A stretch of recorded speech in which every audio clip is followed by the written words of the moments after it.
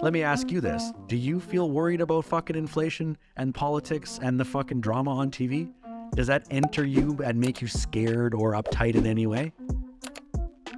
If the news or everywhere you go didn't mention inflation, I honestly wouldn't have noticed. Or wouldn't even know. I remember, and this was like, we had just started working together maybe like 6 months or something like that. And, COVID happened and all that. And I remember this was literally the first time in my life, and I had lived in America for 14 years to that point. That's the first time in my life that I knew when people said red, what that meant. When people said blue, what that meant. I understood the difference between Democrats and Republicans. Up until now, I had not even voted, and I just didn't care. I was so obsessed about my business, growing my finances, just really caring about that and improving my skills. But that's because the whole world literally shut down. I was like, what the fuck's going on? Maybe I need to pay attention to this. And I remember for about 6 months, I got into this rut that I was in. I was in a downfall spiral. And it was because I was focused on what's out there. I was focused on everything that I cannot control. Who's president, what the president is doing, what the CDC is doing, what this, what that, what the Democrats said, what the Republican, what the Congress is doing, was this. And I was literally just focused everything out there.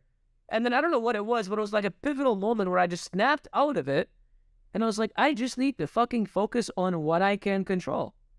And ever since then until now, when our Instagram page was taken down a couple months ago, maybe half a dozen different people reached out to me. It's like, hey, bro, do you have enemies out there? What if it's someone trying to fuck with you? And I was like, okay, let's just for a second pretend that's true.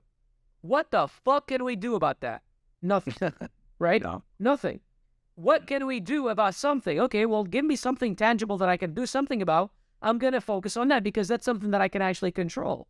Something that who the president is, what the president, passes through or vetoes, what the Congress decides, whatever, I can't fucking control. I can go vote every 4 years. Let's go and do that. Outside of that, there's nothing you can fucking do. As you said, focus on getting your house in order because this is stuff that you can actually control. When you get this taken care of, magically everything else out there gets taken care of too. Absolutely it does. It's a fucking clown show out there. It's like, neither of us are clicked into what they call the Matrix, right? We don't follow the news. I mean, I'm up to current events. I know what the fuck's going on, but I look at it from an objective, almost like a clown show. I look at fucking politics, current events, celebrity shit that's going on in the world. I know what's out there. I look at it like fucking, it's a soap opera to me. It's like, do you watch TV? It's like, no, but I know what's going on in politics. And that's a fucking soap opera to me. I don't take it seriously. I think they're all a fucking joke. They're all self-serving. They're all fucking crooks. And we can't do fuck all about it. So it's like, okay, you guys do you over there. I'll, poke my head out and grab some popcorn from time to time and just laugh at the show. But it's not going to affect how I operate my life. And I think the problem, and I hear it a lot when we talk to our students before they join and when they're trying to get inside and they're thinking, I want to change something in my life. I want to be a more provider. I want to leave my job. I want to travel. They have these goals and dreams. And then fear creeps in or doubt creeps in. And I say, what's holding you back? Is something, what came up or whatever? And I can hear them say things like, yeah, the news says it's inflation, so I should probably save my money. Or, yeah, this president is in right now and he's printing money like a crazy person.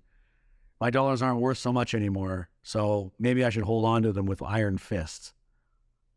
And my question to you is, number one, who gives a fuck what he's doing? What serves you better? Just right now in this moment, getting a high-income skill where you can create a business for your family, or holding on to the little bullshit that you do have based on some bullshit from the fucking news? Which serves you better? It's so obvious that getting a skill and building something you can control is hedging the inflation and the problems in the world. I would argue you better get a fucking business right now if you think that shit's true. You know what I mean? If you think inflation's bad and shit's bad, you better hurry the fuck up and get a business then, because that's something you can control. You know what I mean?